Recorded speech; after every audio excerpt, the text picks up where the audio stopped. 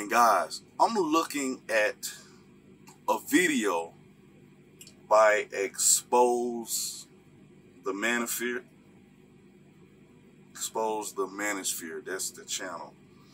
And he has a video called The De-Evolution of Coach Greg Adams, MGTOW.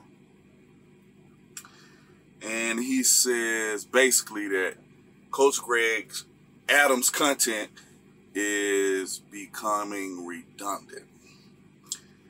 And one of his pinned comments says, by Benjamin Down, it says, my question is, if you're such ladies' men that are slaying, why do you care about feminism? I swear, Red Pill claims that it's all about self-improvement and claims to be stoic, but all I see is bitching and kvetching about women. If they were as alpha as they say they are, they just wouldn't care.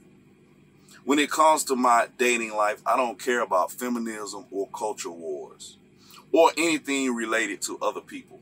I just focus on what I want to do. Men going their own way, more like men, children getting triggered over women. Guys,